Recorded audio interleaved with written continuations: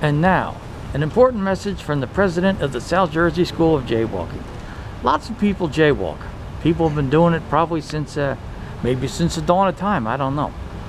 But while lots of people jaywalk, there's only a small handful of us that are actually good at jaywalking. To me, mostly that's people from New Jersey, New York, and Philadelphia. We're the best at it. Now, you see, a lot of times down here I see people jaywalking. They just walk out in the traffic without even looking and they almost get hit. That's not smart. The goal of jaywalking is to save time. The goal of jaywalking isn't to cause fatalities or car crashes. If you cause fatalities, that's a loss of life. If you cause a car crash without a loss of life, insurance premiums are going up. Either way, someone's getting fucked. And if you want to get fucked, do that at home in the privacy of your own home, or down there at one of them, you know, clubs where you can go fuck in front of other people. I guess they're out there, I don't know, but the point is, me when I jaywalk, I look like, okay, that car's far enough away I can safely make it. Because like, let's say you're here and there's an intersection down there with a light, and then there's an intersection back that way with a light. You don't want to walk all the way down to the light this way or that way. It's wasting time. You can go right this way. But you want to do it safely. Now, I don't advocate jaywalking, and if anyone is watching this and they go out and they go jaywalking, you do that of your own free will, and I am not responsible in any way for what happens. Now, with all the legal bullshit out of the way, jaywalk smartly. Make sure you got enough time. Make sure it's safe.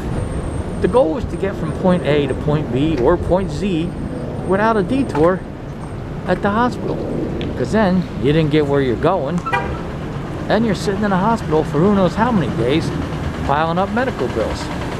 Now, do you really want to be sitting in a hospital piling up medical bills? I don't think so.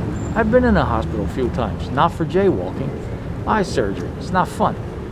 Jaywalking, I'm the best. Now, I could say my shit doesn't stink as far as jaywalking, but I'm not going to claim my shit don't stink. My shit does stink. I'm proud of that. I got an air freshener hanging in the bathroom. Now, if you must jaywalk, pretend you're from New Jersey or New York or Philadelphia and do it with some sense. Otherwise, don't do it. As I said, you're going to cause accidents, fatalities, insurance rates to go up. Who needs that kind of hassle? Not me. Now, mind you, I don't drive. I'm legally blind in one eye, so you forget about that. So anyway, we all know jaywalking is illegal, and if you go out there and do it, you do it of your own free will, and I accept no responsibility for the consequences. However, if you must do it with style. And remember, I am the president of the South Jersey School of Jaywalking. Does the South Jersey School of Jaywalking actually exist? Yes, it does. Every time I cross the fucking street and I'm jaywalking, that's it existing. So if you're out there and you see me jaywalking, pay attention. Hey, that guy knows how to do it. And then you too could maybe become a master jaywalker. However, as I said, I'm pretty much convinced that only certain parts of the Northeast are good at jaywalking. And now you might think, hey, you're an arrogant prick. Whatever, but I know I'm the man as far as my jaywalking.